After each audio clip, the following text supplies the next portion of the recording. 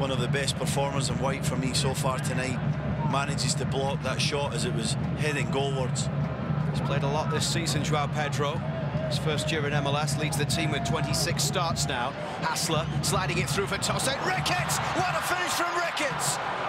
Hasler with a perfect ball through, and the Canadian, who hasn't had many opportunities to start this season, makes this one count, and TFC find themselves 2 up.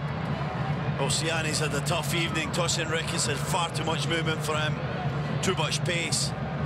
And Ciani can't keep with that great run from Ricketts. What a finish this is. Not easy, just has to get something on it.